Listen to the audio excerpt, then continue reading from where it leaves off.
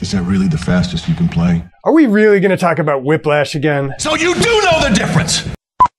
Okay, I promise we're using Terence Fletcher to talk about something super interesting. Not just critiquing this mediocre movie to death, because that's been done.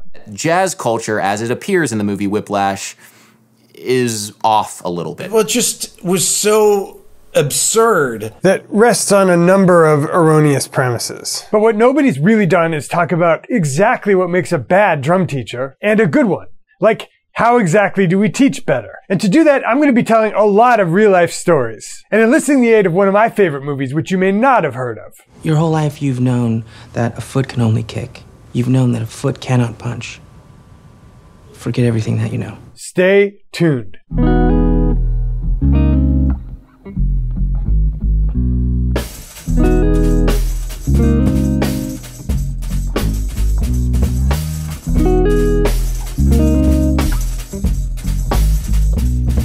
So in this lesson, I'm going to give you 6 examples of bad drum teaching, whether they're Terence Fletcher, real-life examples I've seen, or both, and contrast them with what good drum teachers do. Is a teacher you're working with committing one of these 6 sins? Are you committing any of these with your students? Let's dive in. Number 6, bad. Getting frustrated when people aren't absorbing what you're telling. Anybody who's done any kind of formal music education has probably dealt with a teacher who got frustrated when you didn't immediately absorb what he or she was telling you. Is that really the fastest you can play? I don't think I need to spend a lot of time illustrating what this looks like. A lot of us have a pretty vivid picture of it. Start counting. 5, 6, 7. In 4, damn it! Look at me! What it looks like in real life. I never had somebody slap me in a rehearsal. What I did experience was practicing something super hard week after week, then having a teacher tell me very calmly and politely that it was still bad and he didn't understand why. Which made me feel terrible, but did in some way motivate me to work harder. The trouble was, instead of looking forward to the next lesson, I started to dread it. It wasn't until years later when I realized I was doing the same thing to my students, because the director of the storefront music school where I was teaching in New Jersey pulled me aside and encouraged me to read some books on teaching and learning psychology. So, how do we do it better? I have to begin with a mea culpa. I never did read those books, although I read some others. But over the years, I've learned kind of a rule of thumb. Before I get frustrated, have I tried everything? Take a student who's having trouble playing in time. Have I recommended playing with a metronome? If that fails, have I demonstrated playing with a metronome in the lesson so he can see the difference between good and bad? Maybe, as is likely, the student can't hear himself exactly as he sounds. That's practically the textbook definition of a beginner. Have I tried recommending he record himself? Failing that, have I tried recording ourselves in the lesson, then listening back? You could picture this turning into a fun game rather than a death march. Say, like the drummers in Whiplash, he's struggling to play something fast. Have I addressed the mechanical reasons that might be? Does he have tension? Is he playing with arms or wrists instead of fingers? Or maybe we're doing everything right and he just needs more time. I think you get the point. Bad teacher outsources 100% of the responsibility for why a student's not grasping something to the student and uses negative reinforcement to motivate that student to sink or swim. Good teacher is absolutely relentless in finding a way to engage the student to deconstruct the problem together. Sidebar, the one exception to this is somebody who doesn't want to learn. Maybe he's there because his parents make him, but he's not motivated to practice. He's standing at the pad week after week and he's forgotten everything you've told him. Even in these situations, we should take the challenge on ourselves as teachers. Can we be the teacher that kindles some excitement in this kid who thought he was just killing 45 minutes while his mom was across the street at the nail salon? Even if he or she doesn't practice, could we make this 45 minutes an oasis and maybe just practice together with coaching feedback? Failing that, could I at least recognize the opportunity to make a human connection? And maybe be a little conspiratorial. Hey, you're stuck with me for 45 minutes, and my boss needs to think I'm doing something. If you let me spend 15 minutes showing you something, we can spend the rest of the time listening to Spotify. Okay, number 1 got super long. Let's get on to number 2. Number 5, bad. Telling people they're not as good as they think.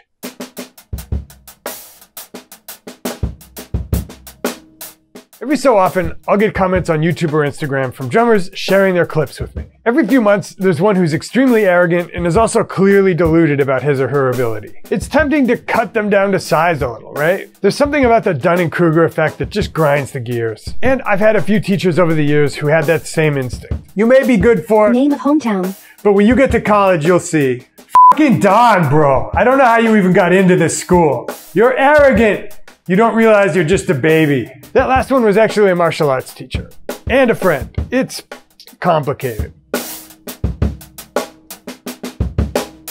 So as teachers, we're gonna put these people in their place, right? We're gonna tell them, then they're gonna realize. Except, when has that ever worked in real life? When was the last time you got into a heated argument in a Facebook comment thread, and the other person eventually said, you know what, you made me realize I was wrong? Why don't therapists just say, let me save you some time and money. Your parents' divorce filled you with fear of emotional dependence, so you've been cultivating a holier-than-thou attitude and resisting real emotional connection for years. Whoa now, that's hitting a little close to home.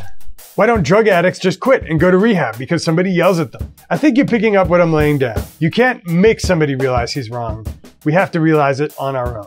And bad teachers are just going to cause us to dig in our heels. Because we're going to stay here until I find a drummer who can fucking play in time. So, how do we do it better? We have to show people, and they have to come to their own realization. When I was in college, I took a bata lesson with a teacher named Mike Spiro.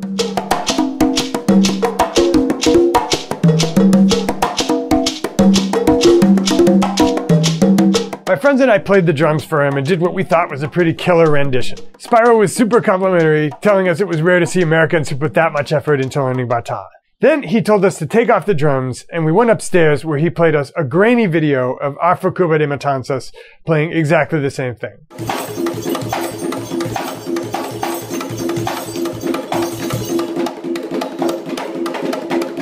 It was equivalent to a high school jazz drummer who's only ever heard other high schoolers suddenly learning about the existence of Tony Williams.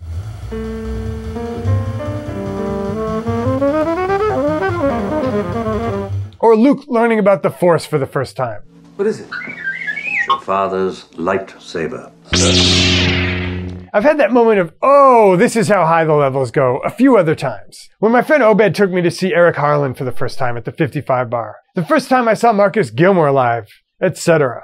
So what can we as teachers do to put somebody in their place? We can expose them to great players and ask their opinion about what makes these folks better. That's basically what I've been trying to do on this channel for the last year and a half. Okay, let's go back to Terence Fletcher. So you do know the difference! Number 4, bad. Assuming you know somebody's motivations. So you do know the difference. As I just mentioned, sometimes we've got a student with a big head, but how sure are we that we really know their motivations? Remember the martial arts teacher who told me I was arrogant? Just like Fletcher in Whiplash, he was assuming he knew what I was thinking. I can assure you it wasn't, I don't need to learn this, I'm too good. It was probably more like, there's a lot coming at me and I need to find a way to try just a few of these things to see what works. Here are just a few things I've seen that can look like arrogance unless you dig deeper. Somebody celebrating a small victory in what's otherwise been an arduous journey. Somebody confident in other areas of his life and carrying that swagger into a drum context. And having the perspective that he's still awesome, even if he's not great at the drums. Somebody genuinely confused, but afraid to ask a question, so she's putting up a false front. In the Whiplash example, I think Andrew Neiman was trying to swim and was misled by Fletcher's behavior earlier in the rehearsal. See next item on not creating a consistent context, but I don't think he was deliberately rushing or dragging. So, how do we do it better? As teachers, it starts with assuming positive intent. Remember our rule of thumb. Before I get frustrated, have I tried everything? Next, and this is surprisingly effective, just ask. Hey, it seems like you're processing this. Can I ask what's going on in your head? If my martial arts teacher had asked me that, I would have given him feedback. When I try to do it like it looks like you're doing it, it's not working for me. I'm trying to figure out what the crucial bit that I'm missing is. If a drum student isn't grasping an exercise and I ask that question, it'll give me way more data about how what I'm teaching is landing with him or her. Then I can repeat lesson 1. Try multiple things to get the point across. Oh, another quick aside, because I know those of you who are band directors are going to say, look, when I've got 60 kids in a room, I can't always afford to ask each individual one what they're thinking. Of course I understand. But I still think the assumed positive intent thing looms large. Don't chew anybody out in front of the room, and later on circle back one-on-one to find out what the issue was. Apropos of which, let's talk about that studio band rehearsal. Got Buddy Rich here.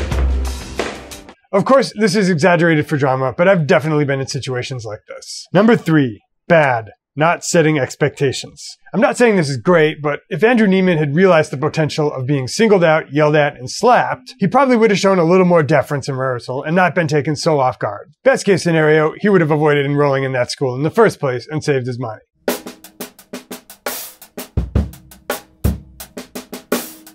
I've been in situations like this a lot. Most famous was a certain group in grad school, where the teacher was smiling and cracking wise until somebody messed up, then it was fire and brimstone.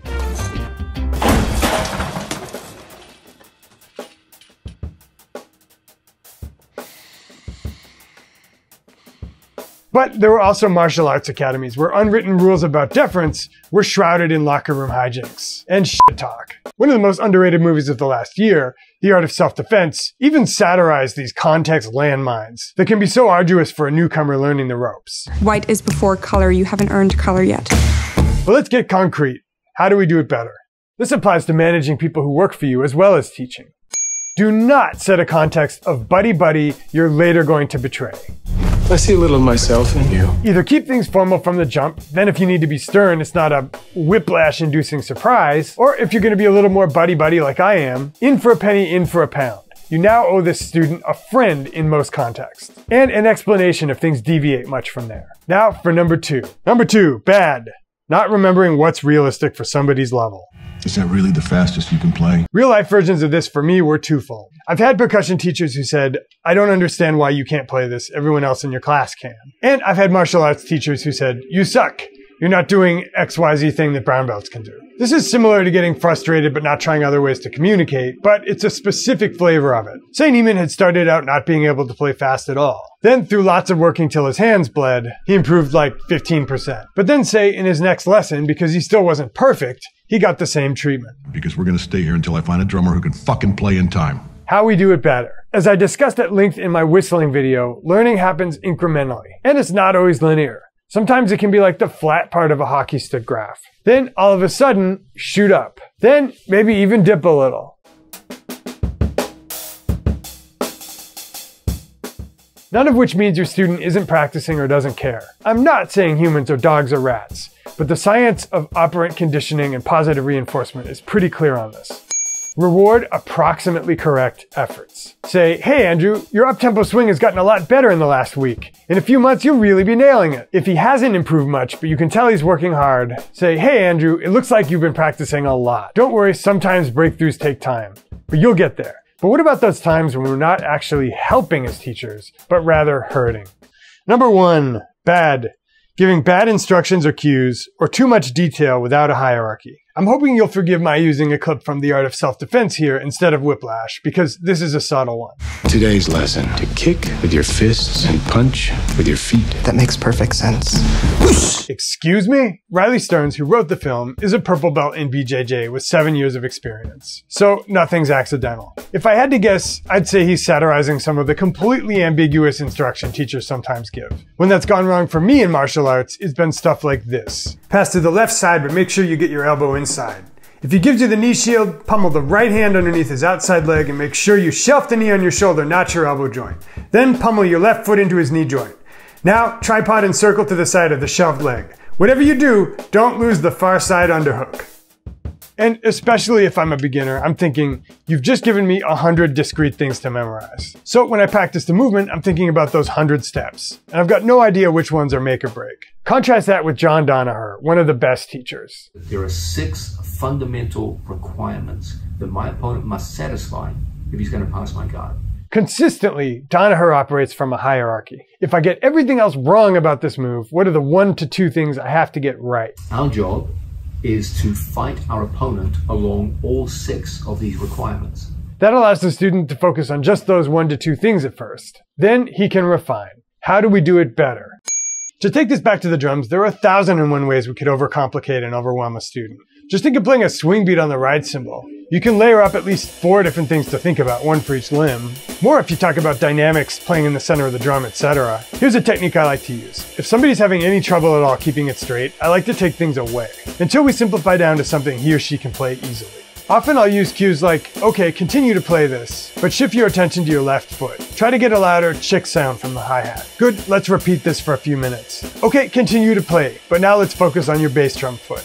Try to make it a little softer, etc. Bottom line, there's a lot of territory between most of us and Terence Fletcher or Sensei from Art of Self-Defense. But there are doubtless things we could all do better. When teaching's working, I want a student to feel like I'm an ally, who, if he's committed, will push him, but not too far, who, if he's bored, will try to inspire him, who, if he's getting stuck, will try to help him figure out why, and who will always blame myself before I blame him. Anyway, guys, hope you've enjoyed this lesson, and if you've been following the channel for a hot minute and feel like maybe you're ready to go a little deeper, maybe you're ready to study drums with me-ish, I recommend my products, the coaching course and the practice course, which we only open up a few times a year, and we only open up to subscribers on my mailing list. To get on the insiders list, to get in the know, all you have to do is take the simple step of clicking on the link below the player, entering in your email address on the next page, in exchange for which I will send you 3 completely free videos that I don't share on YouTube, which are a little more formalized instruction with transcriptions and everything. They're like 3 mini courses,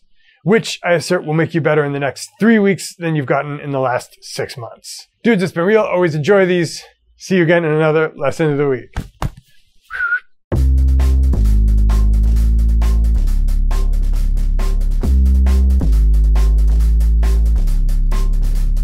So I think we're good. Drum demos! Drum demos! Oops. Audio for tone downs. If people only knew how silly I was off camera. You want the true measure of a man, ask his video editor. Hey man, we said we were looking for a drummer, not a drama. That's funny. Windows speaking. Okay, we're gonna knock this out. We're gonna knock this out. Sorry. To all my Canadian friends, I accept your apology. I legitimately look like a Serbian gangster. Did you see this? I cut my own hair, guys. It's still shitty.